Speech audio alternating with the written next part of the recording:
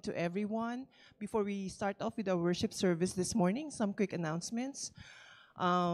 Next Sunday is the first quarter seniors fellowship and also the January to April birthday celebrants of our celebration of our seniors. So that's Sunday, April 14, following the service at the church basement.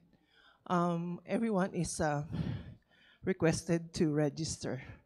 Also, a reminder that we are filling up our door-to-door boxes for our medical dental mission trip in August, and the last day to do it will be next Sunday because we are shipping out the boxes on Monday. So a reminder to everyone about that one. And also our night of worship and prayer is the third Wednesday, April 17 at 7 p.m. here at the church. And we are also having a children's ministry volunteers training. That will be April 21st. So all volunteers, please mark off your calendar and register as well.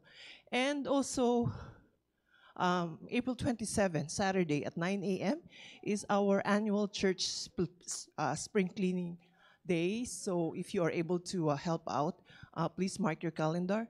That's April 27, Saturday at 9 a.m. And last off is the CFAM Joint Family Camp, which will be held August 9 to 12 at Camp Hope, BC. So if you are interested to attend, please see Pastor String or Pastor Iman or the church office. Thank you and check out everything else at www.ceachurch.ca. Thank you and have a blessed day. Again, good morning, church. It's nice to be in the house of the Lord today. Let's all stand up.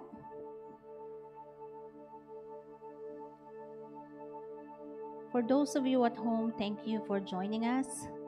And we would like you to comment in there where you are watching, where you are from, so we can pray for you as well. Psalm 150. Praise the Lord. Praise God in His sanctuary. Praise Him in His mighty heavens. Praise Him for His acts of power. Praise Him for His surpassing greatness. Praise Him with the sounding of trumpet. Praise Him with the harp and lyre. Praise Him with the timbrel and dancing. Praise Him with strings and pipe. Praise Him with clash of cymbals. And praise Him with the resounding cymbals. Let everything that has breath praise the Lord. Amen. Let's praise the Lord God for all the good things that He had done in our lives. Amen.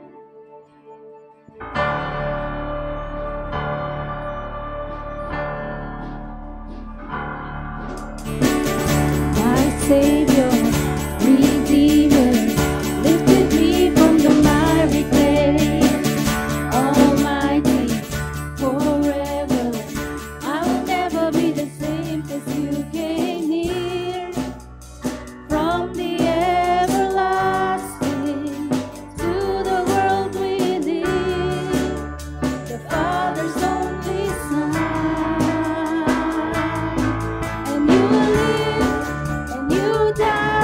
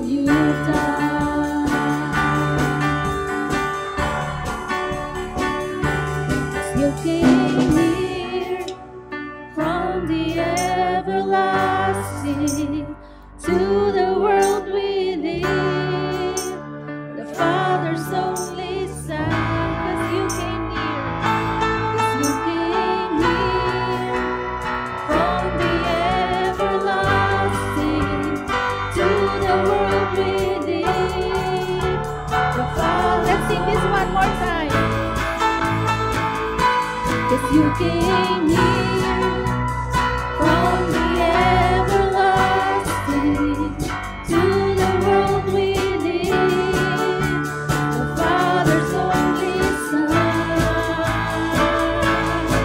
And you lived, and you died, you rose again on high, and you opened the way for the world to live again.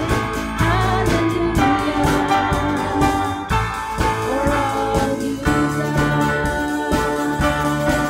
And you lived, and you died, and you rose again on high, and you opened the way for the world to live again. Hallelujah, for all you've done.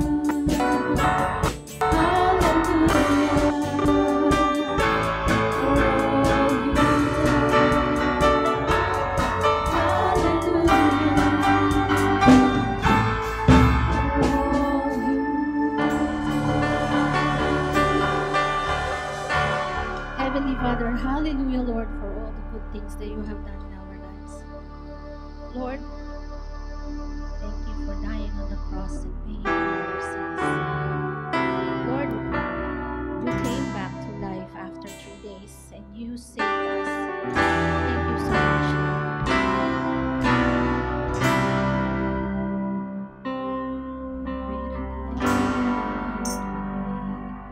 Sun by the clouds still speaks, and forgive for righteous and till the cross of Calvary, you gave it all to purchase me. For the sake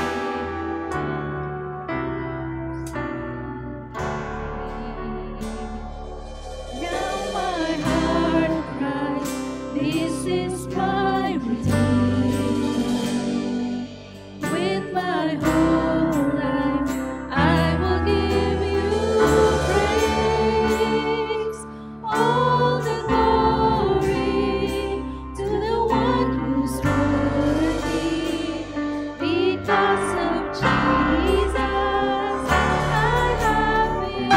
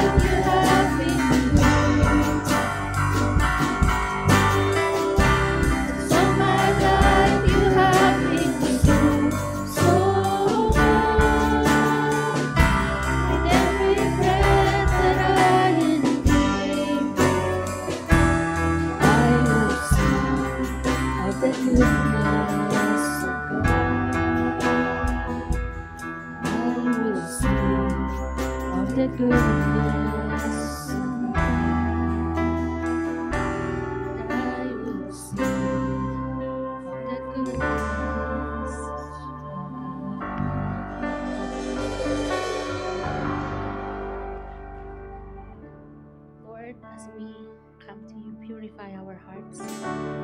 Lord, because of Jesus, you have changed us. Thank you for that, Lord.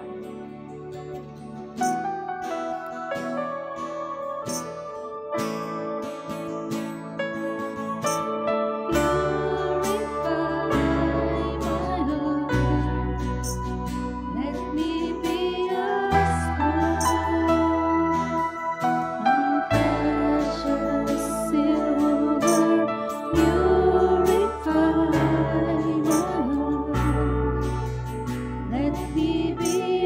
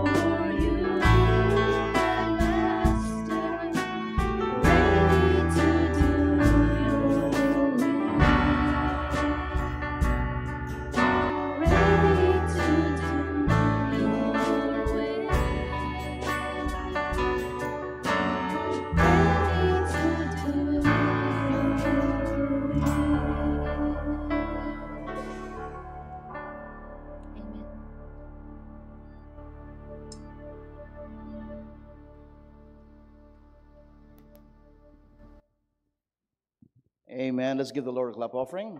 Hallelujah. You may be seated. Praise the Lord. Welcome to the house of the Lord. And praise the Lord. Today is the day that the Lord has made. And truly we rejoice. And we are so glad in it, right? So praise the Lord. Truly. Amen. Hey, welcome to Central Edmonton Alliance Church. Thank you for being here. For those of you who are listening and watching us online, we're on YouTube Live as well.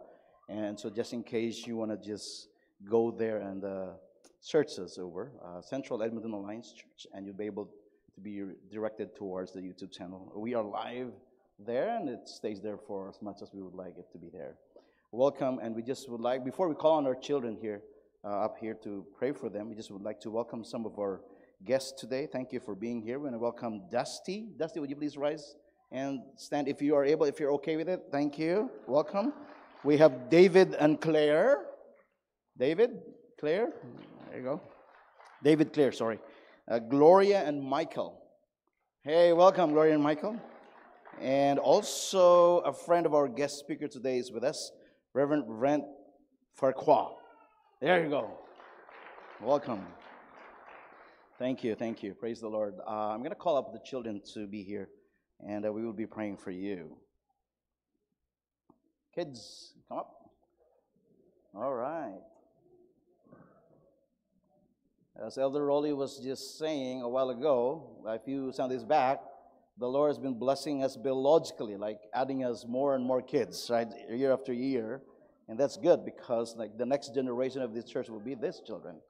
And we look forward to that day that, they will be the ones who would be doing the ministry here at church.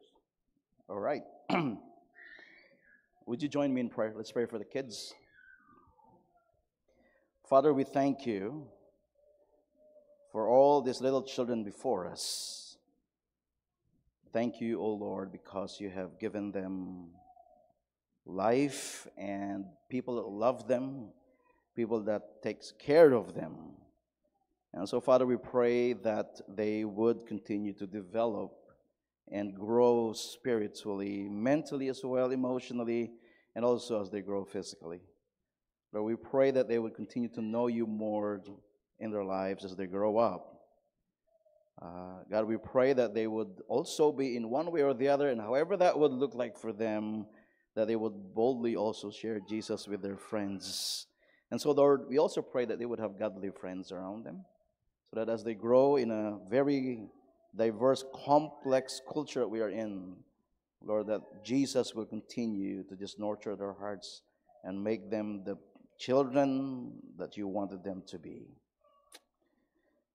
Father, we pray for the parents and the guardians of these kids. Thank you for their lives and for their commitment to really not only show them love, but really love them and continue to just be there for them. We pray, oh Lord, for the parents as well, that they would also grow in their knowledge and in their relationship with you. We pray that they would have that wisdom and the guidance from the Holy Spirit as they raise these little children. We pray, O Lord, for opportunities of spiritual conversations with their children during the week, intentionally recognizing teachable moments and continuing spiritual conversations with these little kids. Father, with the business of life, we pray that they would really allocate and commit a time that they would spend with their little children as they grow. God, we pray for our teachers, Sunday school teachers downstairs today. Thank you, O Lord, for their lives, for volunteering, for the prepping, and for all the things that they do for these kids so that they will continue to grow and learn more about Jesus and your word. Lord, we pray for Sharon as she leads this ministry, our children's ministry. Thank you, O Lord, for her life. Thank you for her commitment and the team that works alongside her. God, we pray that you will bless them together as they continue to minister and serve you in the area of helping our kids grow in their faith in Jesus. Thank you once again, O Lord, for these little children as you have blessed them way back then during your time. You said, don't prevent the kids to come to me because the likes of them is what the kingdom looks like. And so, Father, bless these little children in Jesus' name. All of God's people said, amen. All right, children, go to your Sunday school. Make sure parents you sign them in and sign them out later. Thank you.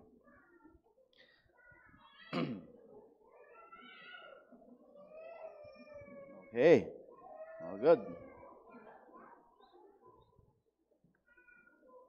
Just before I pray for the congregation and for the tithes and the offering, just a reminder as well that the boxes that we are about to send to the Philippines for the mission trip is the last Sunday to give, whether in cash or in kind, should be next Sunday because we're sending them out on April 15. So please do remember that. The boxes are up. We have one here upstairs, and there are more in the basement. So there's more in the basement. So just for you to know. And let's close our eyes, bow our heads. Let's close our eyes, bow our heads. Let's pray. Father, today we give you praise and we give you thanks for just being here, really, brothers and sisters, in worshiping and honoring you. Thank you for this wonderful day, a brand new day that you have given us. We always say that life in itself is a miracle. And today we are alive, and we praise and we thank you, Lord, for giving us the gift of life. And anything else that you give to this life, Lord, we call them extra miracles from you. And truly, in our heart of hearts, we say we are more than grateful and forever grateful. Father, the complexities of life and the incomprehensibleness sometimes of our values and our distinct life situations, and all of this makes us realize and even acknowledge our nothingness, our helplessness, and our limitations. That tells us that we really need you, Lord. We need your love, your grace, your special touch and blessing.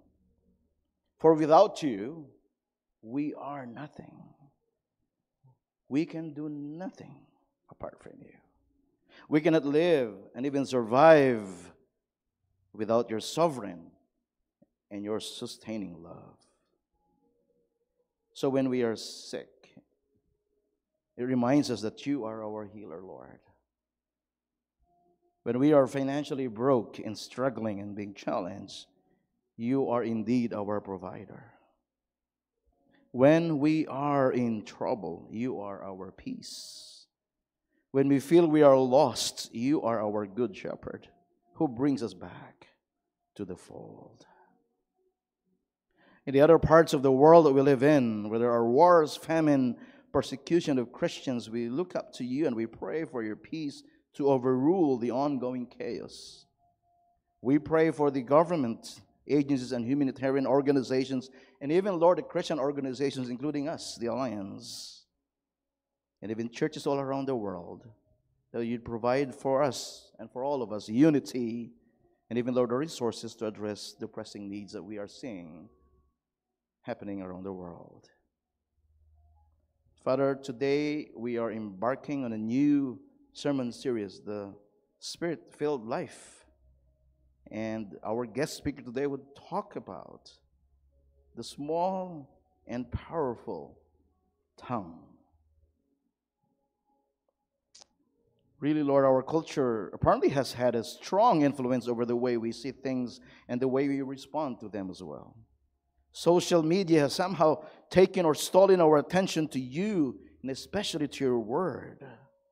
Instead of the culture invading our Christian life, it should rather be the other way around. Our Christian culture, biblical culture, should invade our current culture. So help us, therefore, to do this by your grace and by your strength. Our church and the rest of the Christian churches all over the world would have a major role to help us take our stand for you. Brothers and sisters, I'm going to give you a minute or two to say your prayers to the Lord today. So in silence, you can talk to the Lord right now and just let Him know what's in your heart. Or you be thankful for Him for anything else, do the thanksgiving prayer. And for anything else, speak from the heart and let the Lord know your prayers.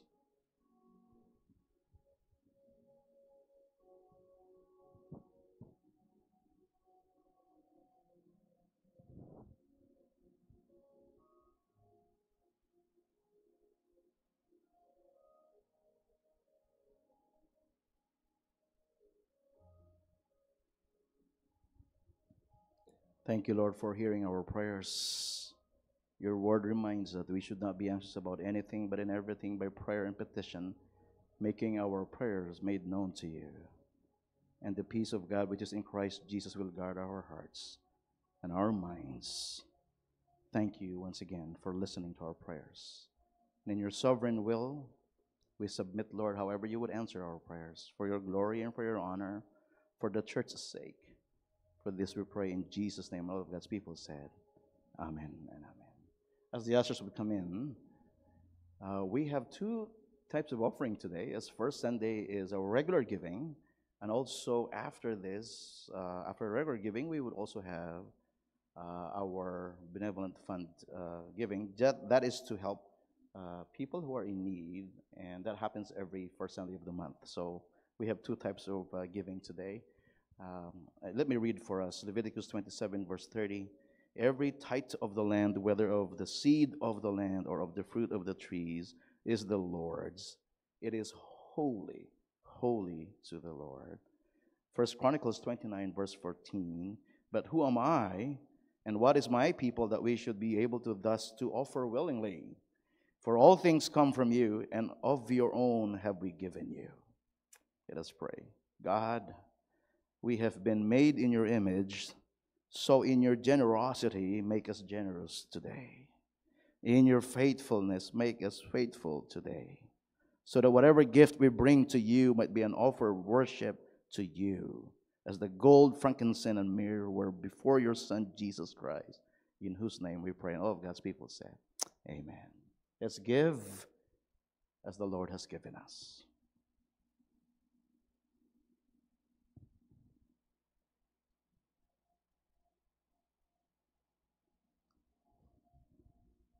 When the benevolent offering is happening, I will be introducing our guest speaker this morning.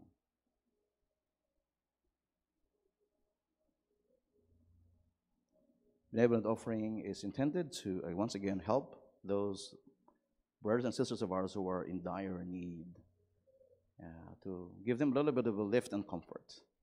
So we can now start give for the benevolent offering. And on our screen, I'll be introducing our guest speaker for today. Maybe for most of us, we might have known him already, but for those who haven't met him yet, or have seen him yet, or heard him yet, that would be a good time for us to know a little bit of our speaker for today. Our speaker for today is Dr. T.V. Thomas. Up until today, I've never have discovered yet what TV actually stands for. And he says that it's going to be in heaven that we all shall know what TV stands for. So let's leave it that way. Anyways, Dr. T.V. Thomas was born in Malacca, Malaysia. And he studied in Malaysia, India, Canada, and the United States of America. The Thomases have 3 adult children. Dr. Thomas is founder and director of the Center for Evangelism and World Mission, founded in 1984 in Regina, Canada. For 4 decades, TV has enjoyed trans-denominational and transcontinental ministry of speaking, teaching, consulting, and networking. So from 1984 to 1994, Dr. Thomas served as the professor of evangelism for the Murray W. Doney Chair of Evangelism at Canadian Theological Seminary, formerly CTS. Now it's Ambrose University, I guess, right? So his deep commitment to the cause of world evangelization calls for extensive national and even international travel to minister at camps, churches, colleges, seminaries, retreats, seminars, conferences, and consultations. TV has been a plenary speaker at Urbana, Student Missions Convention, Keswick Conventions, Missions Fest, Ethnic Ministries, Summits, and even Promise Keepers Conference. Dr. Thomas currently serves on numerous national and international boards, chairs the board of directors for Full Spectrum Network, Luzon Global Diaspora Network, GDN, co-chair of the International Network of South Asian Diaspora. Leaders, INSADL, vice chair of MECO, Canada Board of Advisor to Luzon, Canada. He also serves on the Perspectives Canada national team and is multicultural, intercultural ministries consultant for the Alliance Canada. And that is where CFAM falls under. So he is our consultant, actually, and he works with the National Executive Committee, where me as your pastor is part of that one too. So let's all welcome a good friend of ours, Dr. T.V. Thomas.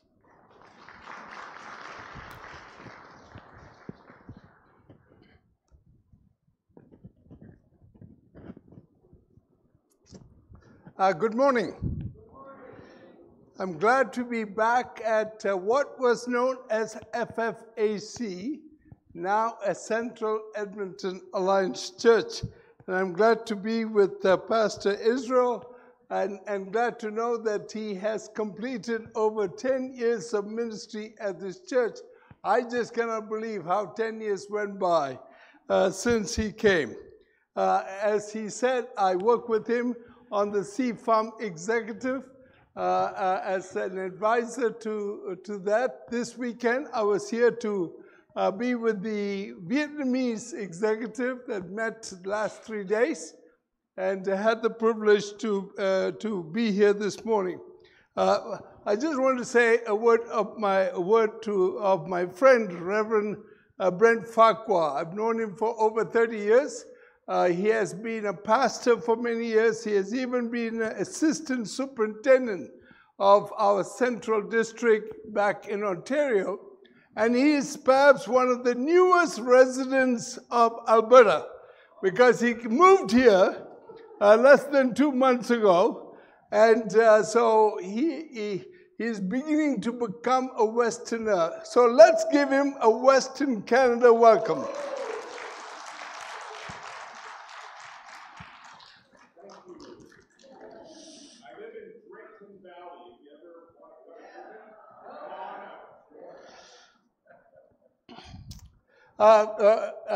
Just a few weeks ago, I was back in the Gulf countries, and of course, my favorite breakfast from the Philippines is Jollibee's.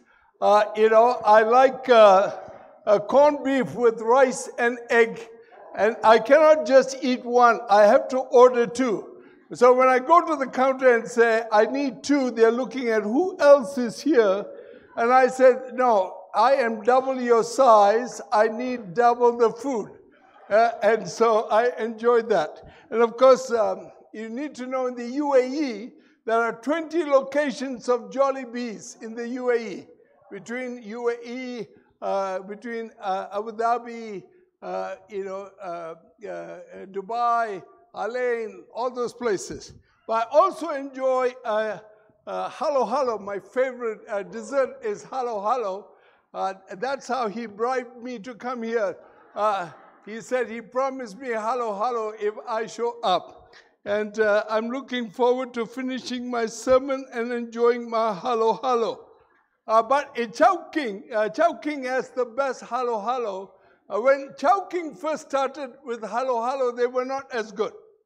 They have improved because I've critiqued it every time, and they've improved it. Now I tell you, it's pretty good. Obviously, it's not as good as the Hilton Manila Halo Halo, which is several times more expensive and bigger in size, with a lot of ube and 11 scoops of ice cream.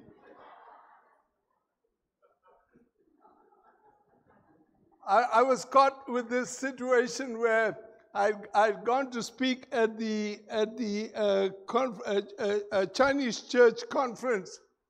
They took me out for dinner, of course, 13-course meal, and then before they dropped me off, they said, "We're going to take you to one place." They took me to Hilton Manila, and then they ordered halo halo, but when they brought it, I thought it was for everybody. But later, quickly, I found out it was just for me. 11 scoops of ice cream for 5 colors with all the fruits and all that. I ate that halo halo slowly, and it took me an hour and a half to finish 2/3 because I've already finished 13-course meal at the other restaurant. And that explains why I look the size I am. Great to be here, and let's pray as we look into God's Word. Father, we pray that you will, the very Spirit of God that gave us the Word of God, will be the very Spirit that will speak to us, minister to us, not just as a group, but also as individuals. Because, Lord, this was written so that we will be we will be edified to become men and women of God that reflect the character that you desire for us to have. We pray this in Jesus' name. Amen. One of God's marvelous gifts to humans is the ability to speak. Our speech is a faculty which differentiates man or humans from animals. And speech is possible only because of the tongue. And the tongue is a very small member compared to the physical structure you and I have. But friends, the tongue is small, but very, very important. The tongue is small, but very, very powerful. It is so important and powerful that James gives us a detailed understanding of what the tongue does and how it functions. And therefore, it's important for us to take the many verses of scripture that's given in James 3 and see how it applies to all of us. So he gives very graphic descriptions. First of all, he gives us two analogies of the tongue. So in verses 3 and 4 of James 3, the first of the analogy comes in verse 3. Now, if we put the bits into the horses' mouths so that they will obey us, we direct their entire body as well. The tongue is like a bit in a horse's mouth. Now, I come from the country of Malaysia, and when I was growing up, I did not see many horses. The only horses I saw was once or twice a year. There'll be a circus that will come through, and there'll be some circuses in the ring. But I've never touched a horse in all the time I grew up in Malaysia. The first horse I touched was up in Darjeeling in the northeast part of India. So friends, I'm not very familiar with horses, but if you have ridden a horse, you will know the bit is a very magical tool. The bit is a very small curved piece of metal that weighs less than a pound, but it is powerful to direct a very, very heavy, powerful animal. A thin piece of leather is attached to the bit as the bit is put in the horse's mouth. And by pulling the leather from side to side, the rider is able to control this very strong, powerful animal, often nearly 1,000 pounds. You see, the bit is small, but very powerful under the rider's control. Less than a pound, but able to manipulate 1,000-pound animal. So is it with the tongue. The analogy of the bit communicates how it can control the whole body. Then James goes on and gives us the second analogy in verse 4. Verse 4 reads, "Look at the ships also." He has just given one. He is now giving another analogy. He says, "Look at the ships. Though they are so great and are driven by strong winds, are still directed by a very small rudder, wherever the inclination of the pilot desires." So the second analogy James uses, he says, the tongue is like a rudder of a ship. During James's day, the way of cross-national travel was across the seas through sailing ships. The great sailing ships were super dependent upon strong winds. Strong winds from behind helped the ships to move forward, but the controlling device of the ship was not the strong winds. It was the small but powerful rudder.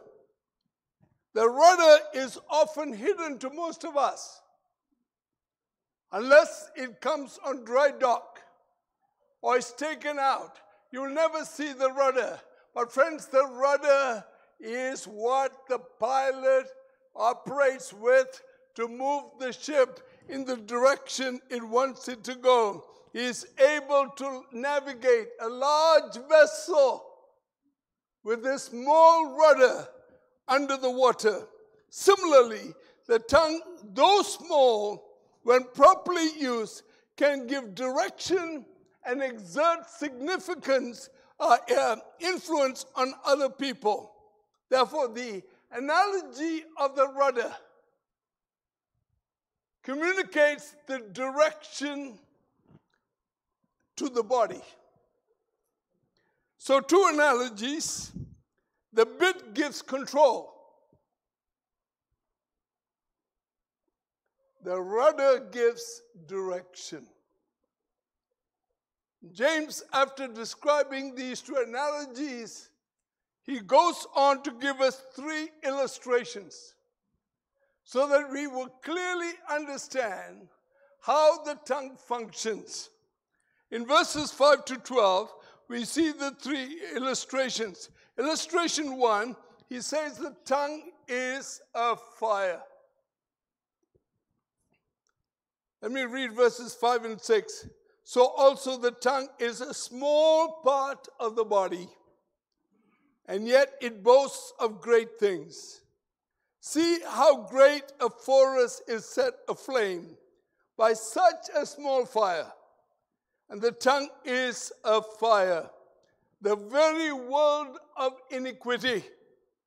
The tongue is set among our members as that which defiles the entire body and sets on fire the course of our life and is set on fire by hell. Friends, look at verse 6. It says, a small tongue sets on fire the course of our life. The course of our life. The small tongue first kindles a small fire. And that small fire could become a forest fire. And that forest fire could wipe out an entire forest. Friends, I want to tell you, never did I think when I came to Canada several years ago, in a city like Regina, which is absolutely on flat land. And if you want, every tree in Regina has been planted by a human being. Because the rest, if you didn't plant, it won't grow. Wheat may, but not trees. And yet, last year when I was overseas, my wife tells me, you know, we cannot do many activities outside.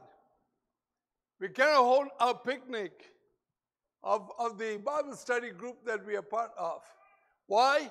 Because of the quality of the air. We didn't have a fire in Regina. We didn't have a fire in the central part of the province. And yet, friends, the quality was not adequate, and no picnic or many outdoor activities had to be canceled because of the smoke that came. And of course, some of you sent it from Alberta, northern Alberta. I'll spare you. It didn't come from Edmonton. It came north of here. And it came, and BC, and it affected us. When I came back in August, after several weeks overseas, I could not believe we even had to cancel another activity. So friends, you know about forest fires. And I'm told this year they have decided to put the teams in operation so that they can have a better preparation for forest fires. Friends, you know what forest fires do. They wipe out. And you've seen enough pictures, enough, the screen has been filled with fires and the devastation that is caused. Similarly, friends, the fire sparks in the hub of our lives. Where's the hub of our lives? The tongue. And the words of a tongue that begin in the center of our being can also inflame the whole life. The tongue can defile. The tongue can ruin ourselves, but it can also ruin other people. So friends, inappropriate words can create havoc in one's life, but it can create havoc in other people's lives. So what does James say? What's the source of this fire? James gives us the answer in verse 6. It's set on fire by hell.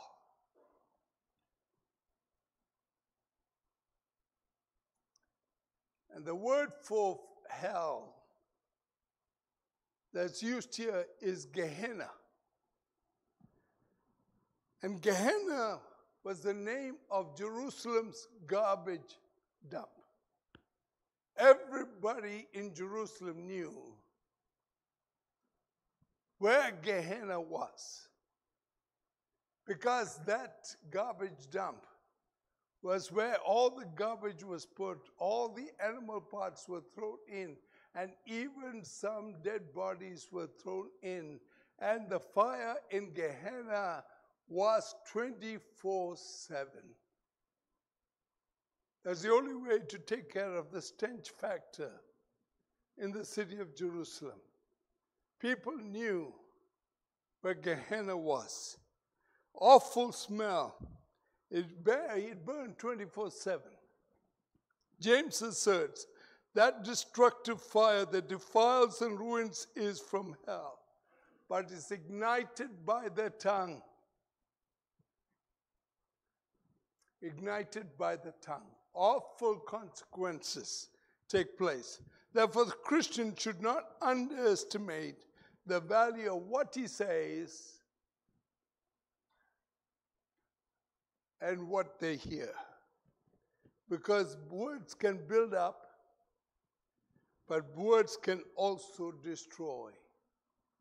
Words can strengthen relationships, but also can destroy relationships. And that is why David issued this prayer, applicable to every generation, including us. In Psalm 41, verse 3 says, "Set a guard, O Lord, over my mouth. Keep watch over the door of my lips." Set a guard, O Lord, over my mouth. Provide protection. Let not words that are inappropriate spill out, because it could cause a fire. It could burn up beautiful relationships. It could devastate bridges of friendship. Oh Lord, let the wrong words not come out. Lord, guard my tongue. The fire describes the scope of destruction. Remember what Jesus said in Matthew 15, verses 16 to 20. Listen very carefully. Jesus said, "Are you still lacking in understanding also? Do you not understand that everything that goes into the mouth passes into the stomach and is eliminated?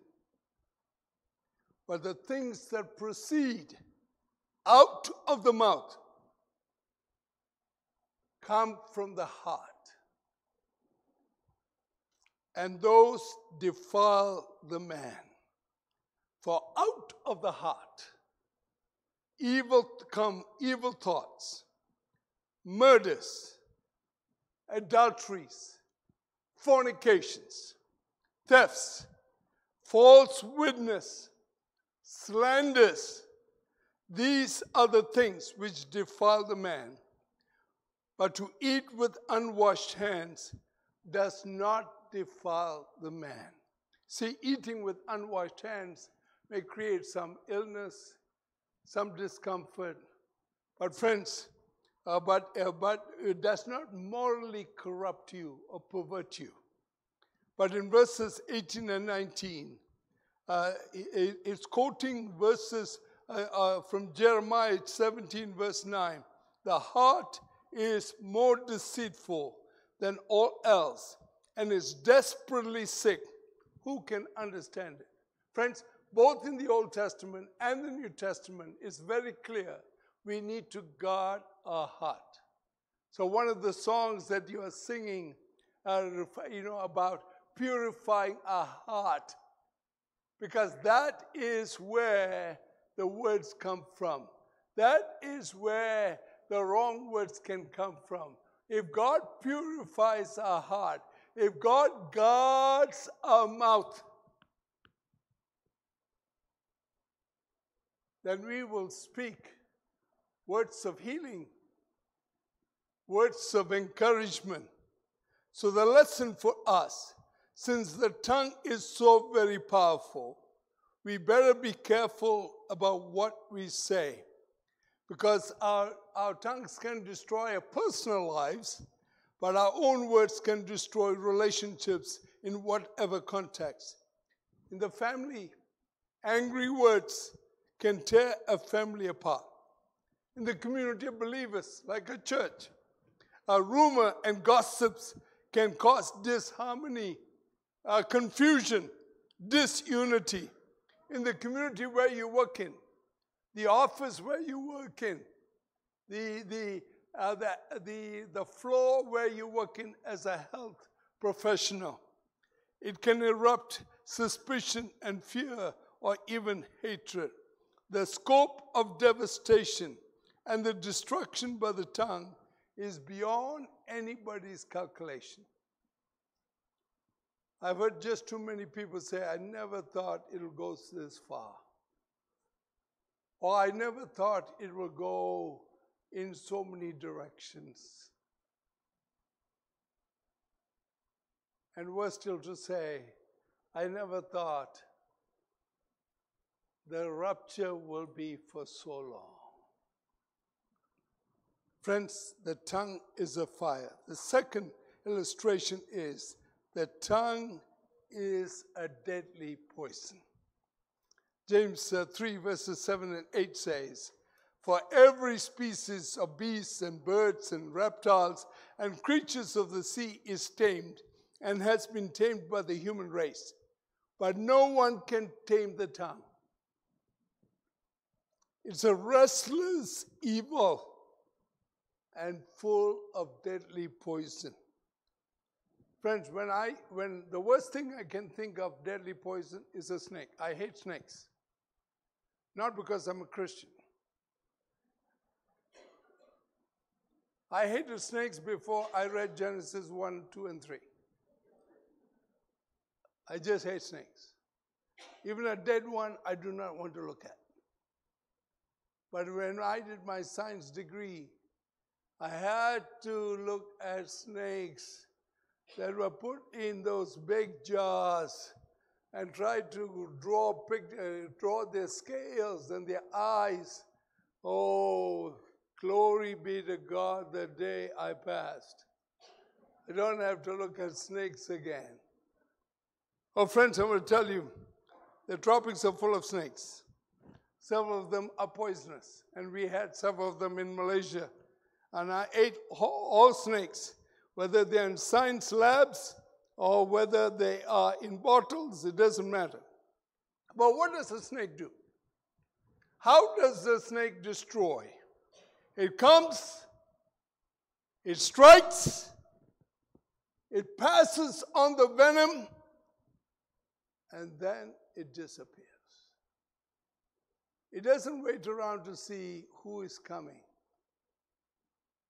It comes, strikes, passes on the venom, and sometimes when you meet the victim, we do not know what kind of snake bit him unless he or she can say it.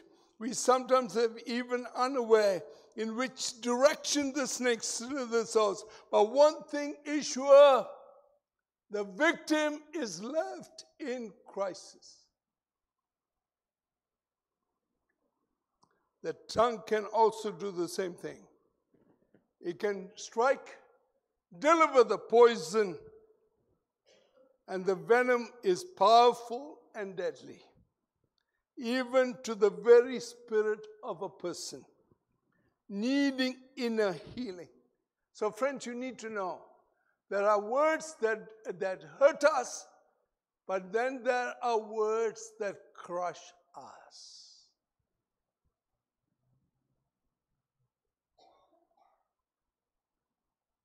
My office for 20 years was in the same building where Regina's First Christian Counseling Center was located.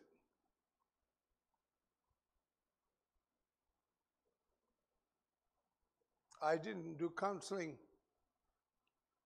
I'll sit with their counselors, sometimes at lunch, and without giving any confidential material or name, they will talk about people, increasing number of people coming in, not just non-Christians, but Christians, who are crushed in their spirit. Counseling is not enough for them. They need inner healing. And it's not always instant. Takes time to sort out the source of those words that crush them.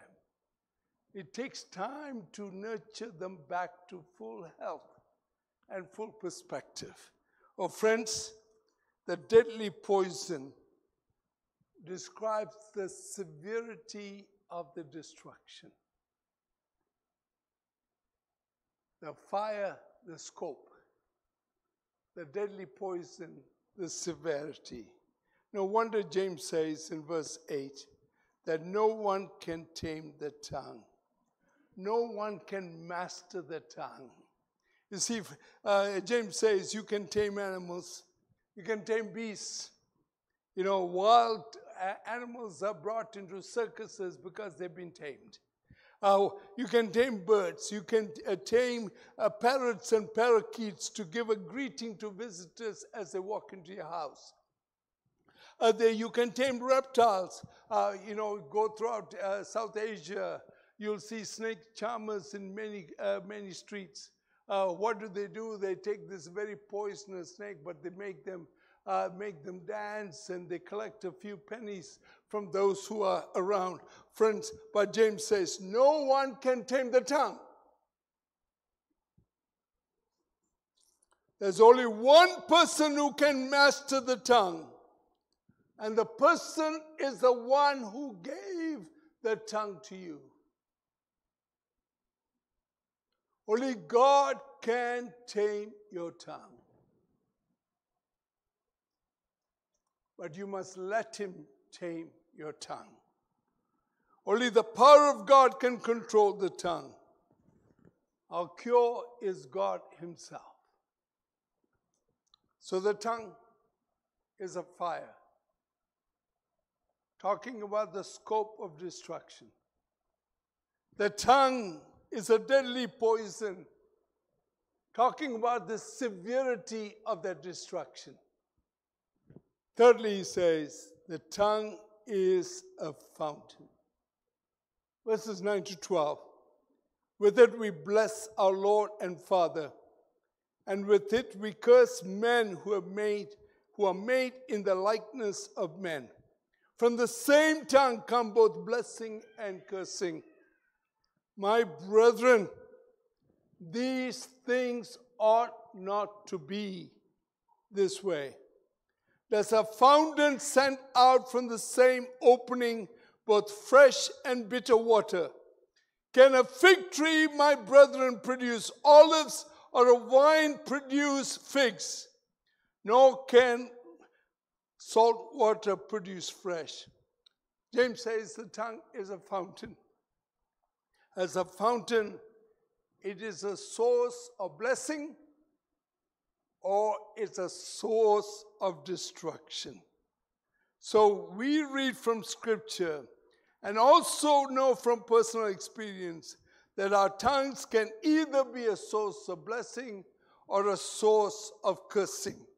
It could be a fountain of life,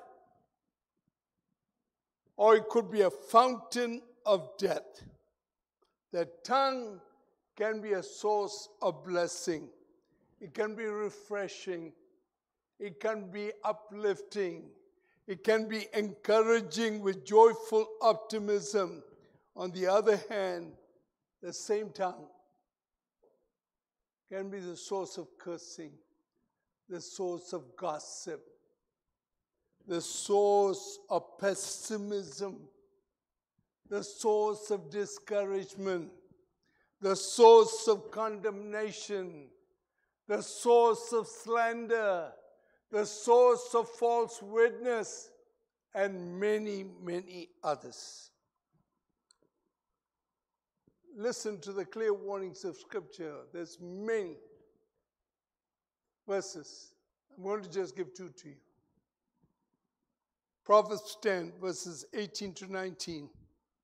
He who conceals hatred has lying lips, and he who spreads slander is a fool, not intellectually, but is the enemy of God. That's what fool means there.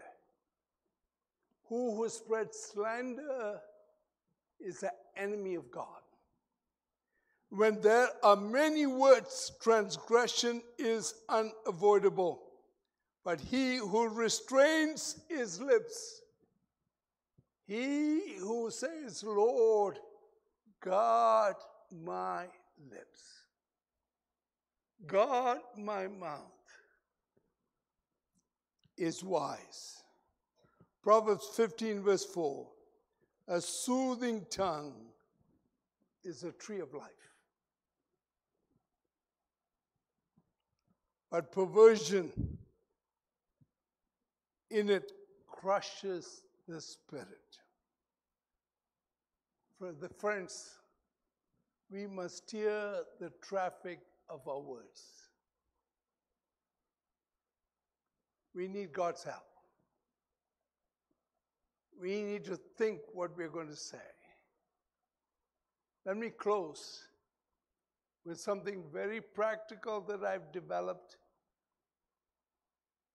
over several years. And I can say the last 25 years I've used this, and it has been almost proof guaranteed. Let me pass those 4 tests to you. How can we be careful to handle the small and powerful tongue? Here's the 4-fold test for speech. We must practice a quick 4-fold test before we speak. And the sequence I'm going to give you is very important as well. Number 1, first question to ask, is it true?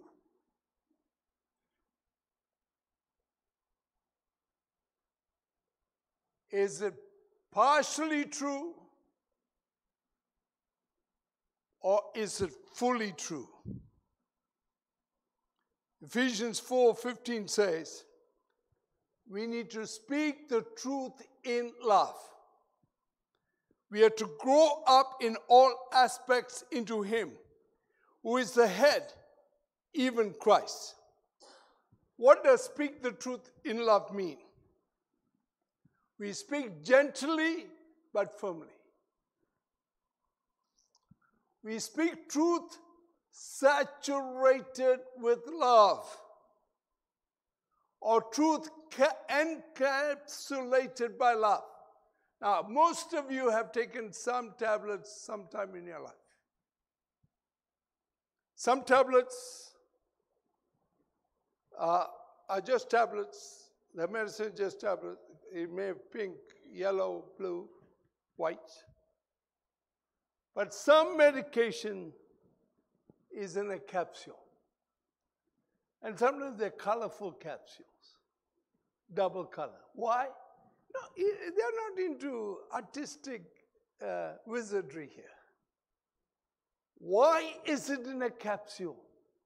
Because the medication in that capsule, you need them, but it's awful to taste.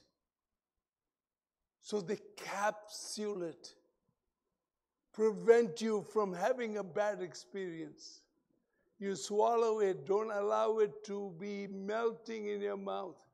Then you will have the terror of that awful bitter medication. Say, friends, truth without love is a sledgehammer. It's destructive. Yes, I can speak truth, but if I speak truth without love, it's a sledgehammer. But love without truth is not truth. Love without truth is sentimentality. It's superficial. It's falseness. Our intention should be to use our tongue to help the person, build up the person. So it's important to check the facts. Just because somebody said it doesn't make it right or true. Check the facts. Sometimes you have to check the source of those facts. That's why these days there's fact check. Every speaker, every politician, there's a fact check. Why? There's a lot of things that pass to the audience which is not fully true. So the first question, what I'm going to say, is it fully true? The second test, is it kind? Would it be gracious to say this? Is it harsh to the hearer? Psalm 34 verse 13 says, keep your tongue from evil and your lips from speaking deceit. Question is it kind? Is it edifying? Is it positive? Is it comforting? Third question, is it necessary? It may be true, it may be kind, but it may not be necessary to be spelt out. It may be not the right place. Is it necessary? Am I doing common good?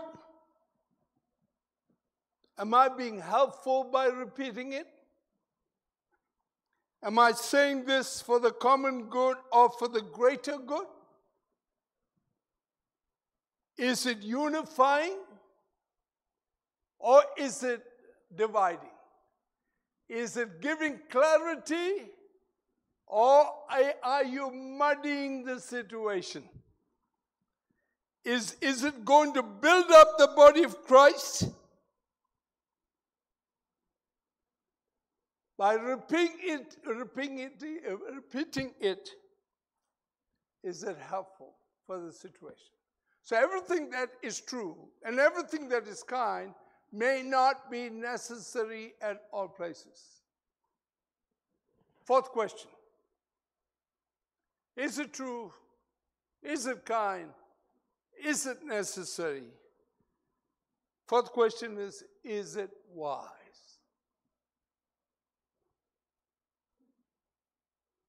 And that depends upon three sub-questions.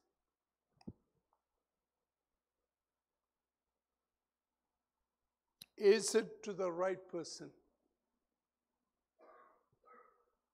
or persons?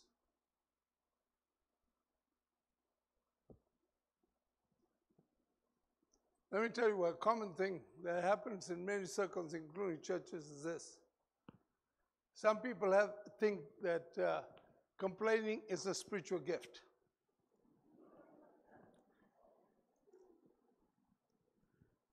And they exercise it freely. I don't see it in my scripture, but I guess they have a scripture that I don't have. Friends, nothing wrong with complaining. Let me tell you how. There is a place for complaining.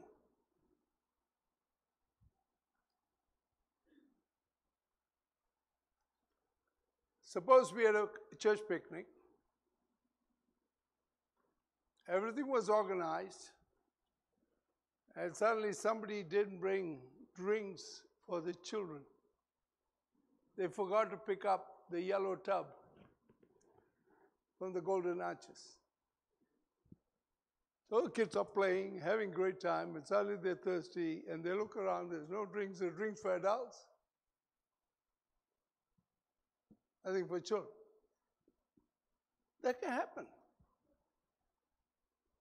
But you know, the person, if you are upset about it, you need to talk to the right person.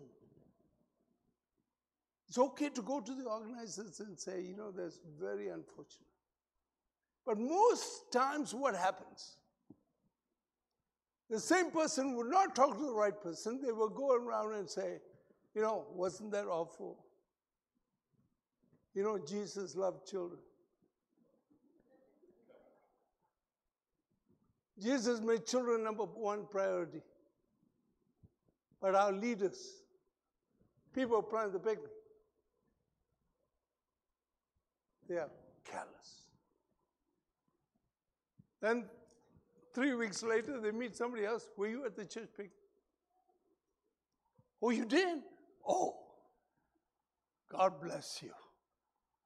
This is the worst picnic I've attended. You know what happened?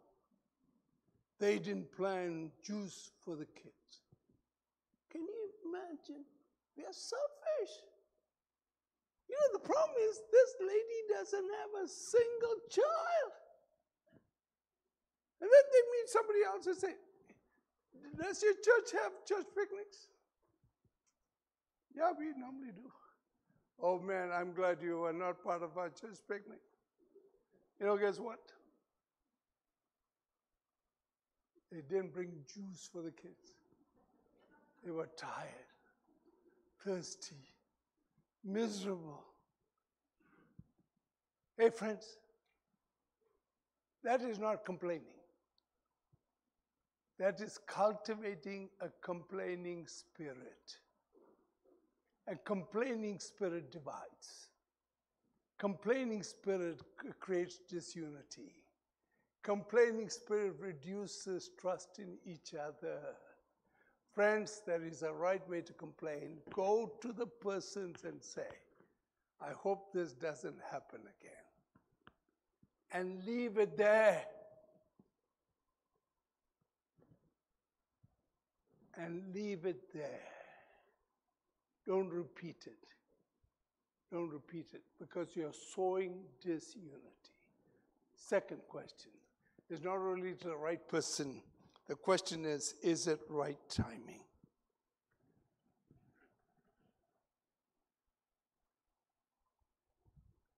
You may meet the right person to talk to, but they are not in the right space to listen to you. Rushing over and saying, you know, you need to, no, find the right time. Where they fully will understand you, fully hear you. Is it the right time? And the third question is it the right place? What should be done personally, don't go and do it in a group. What needs to be done in the privacy, don't do it in the hallway. Is it the right person? Is it the right time? Is it the right place? Then you will make a wise communication. The four-way test. What's number one? Is it true? Number two. Right. I've got good ears. What's the number 3? And what's number 4?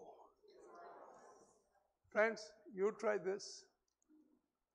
It's a great way to prevent our mouths letting words come out and become destructive. The tongue is small, but is very powerful. It can be powerful for the building up of the body of Christ. It can be powerful for the building up of the individual. It can be powerful for the strengthening of the leadership. It can be powerful to encouraging children to grow up in the fear of the Lord. Amen?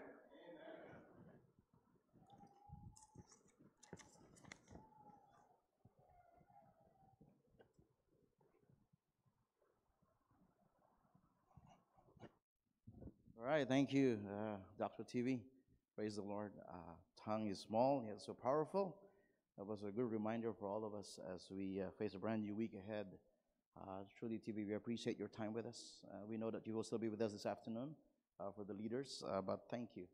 And it was a prayer that the Lord has blessed our hearts as we have been listening and pondering on those things that we have heard today from the word of the Lord. I'd like to invite us all to the remembrance of the Lord's table.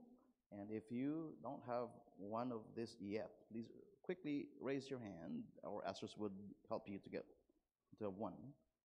All right? I'm also going to ask the worship team to come up here, be ready. We'll be singing The Refiner's Fire. I think that's so appropriate for this message as well. And for the series all throughout the month is Spirit-Filled Life. And one of those is one of the, you would say, the fruit of the Spirit. One of the elements there is self-control. And that speaks about, how we control what we say. And Refiner's Fire, we need His fire to refine our hearts. The Lord's Supper is really a proclamation. We proclaim what? We proclaim what God has done in Christ Jesus our Lord. And it's a formal proclamation, as 1 Corinthians chapter 11, verse 26 says, "For as often as you eat of this bread and you drink of this cup, you proclaim the Lord's death until He comes." And so the act of taking the bread and also of drinking of the cup is a way to proclaim, bring into life the message of the gospel. This is a graphic display of what Christ's death has accomplished for us and for the whole entire world. It points us backward to His death as the basis of our own salvation in Him and only through Him. And also, as we proclaim what He has done for us, it also reminds us, like what we just heard today, when we meet together and join together in a meal where we remember the Lord's death for us and His sacrifice for us, Paul would expound that by saying if there is a disregard of our fellow Christians and for the church, it is a contradiction of what the Lord's Supper actually means. So let's love one another. Let's just embrace one another. Where we are at, let's give understanding, extend extra grace, and really show love and speak love to one another. And is there like a benefit to the one that would partake of this bread and of this cup? Yes. It can be a means or at least an occasion of a growth that we can experience in the Lord. We do not take the elements merely because the Lord commands it or we are just obliged to do so. Participation leads us to contribute to our spiritual growth as well. So as we remember the Lord's death, His sacrifices for us, it reminds us that there is that life that He alone can give, like what TV said earlier, that only one person, the only one God who could help us tame the tongue is the one who gave us the tongue. So the only way that we can continue to celebrate and remember what God has done for us in Christ Jesus is to celebrate Him and to remember what He has done. He is the giver of life. He is the one who has forgiven us and sustains our life. So the Lord's Supper When it is properly administered, it's a means of inspiring us in our faith to grow and our love for Him and for one another as we continue to reflect on what He has done for us. Charles Wesley wrote this hymn, and I'm going to read this for us before we partake of the elements. And can it be that I should gain an interest in the Savior's blood? Died He for me who caused His pain, for me who Him to death pursued? Amazing love, how can it be that Thou, my God, shouldst die for me? Let us pray. Father, we give You thanks and we give You praise. Today, we will proclaim and we will declare truly Your great love for us in Christ Jesus our Lord. And as we remember His death and His sacrifice for us, allow us to just be in a moment of having a grateful heart. Help us to live for Him. Help us to impact lives for Jesus. And this bread and this cup helps us to remember and also to live out what it means, not only to believe in Jesus, but also to suffer for His sake. So bless our hearts as we remember what You have done for us. So I'll prepare for the bread.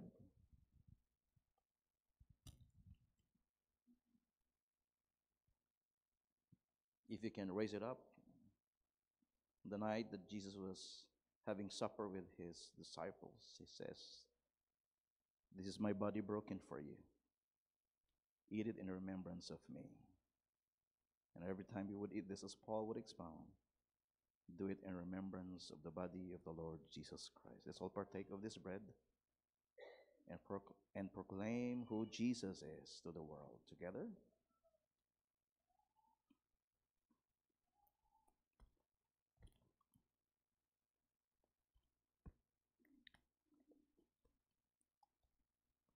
Let's prepare for the cup.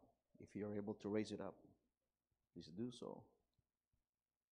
On that evening as well, He took a cup, raised it up, and says, "This is the blood of the new covenant. Every time you drink of this cup, do this in remembrance of me." And so, Lord Jesus, we remember what You have done for us. For without the shedding of Your blood, there could be no forgiveness of sins. So help us, O Lord, to be faithful till the end. And help us to love You, serve You, and love one another. As You have forgiven us, Lord, help us to forgive one another. And Lord, we pray that You would tame our tongue for Your glory and for Your honor, for the building up of the brothers and sisters. So partake of this cup in remembrance of the blood of our Lord Jesus Christ together.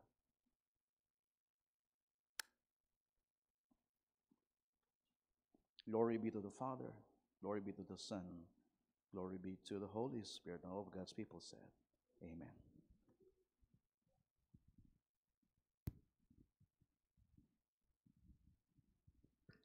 Let's all stand up. Let's sing this song prayerfully, that Lord will purify our hearts. We're ready for His word.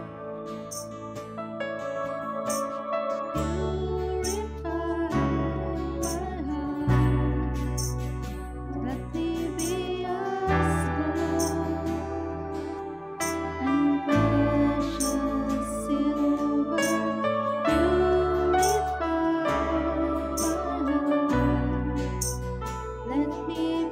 a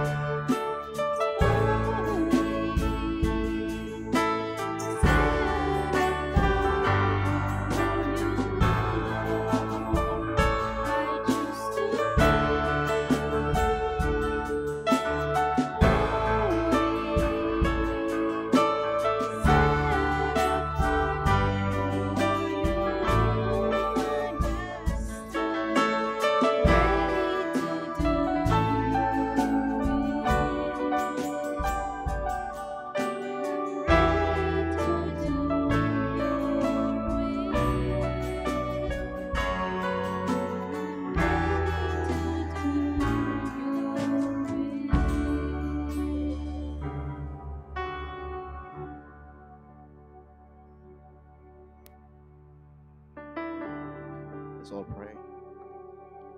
Father, thank you for your dear presence with us today. Thank you for your word that was proclaimed today. Thank you for allowing us to worship you through the songs of honoring and lifting your name up in our midst. Thank you for the fellowship that we have with one another. Thank you that we can face a brand new week ahead of us, knowing fully well that you will be with us, that you will empower us to control our tongue, to live a life that is holy, that pleases you. So, Lord, purify our hearts so that we could live holy for your glory and for your honor, so that we could have the fruit of the Spirit: love, joy, peace, patience, kindness, goodness, faithfulness, gentleness, and self-control. So, brothers and sisters, as you go forth from this place, may the grace of our Lord Jesus Christ make us gracious. The love of God our Father make us loving, and the fellowship and the power of the Holy Spirit fill and empower us until we show in our lives more of the Spirit and the character of Jesus Christ, today, tomorrow, and forever. And all of God's people said, amen. The Lord bless us all.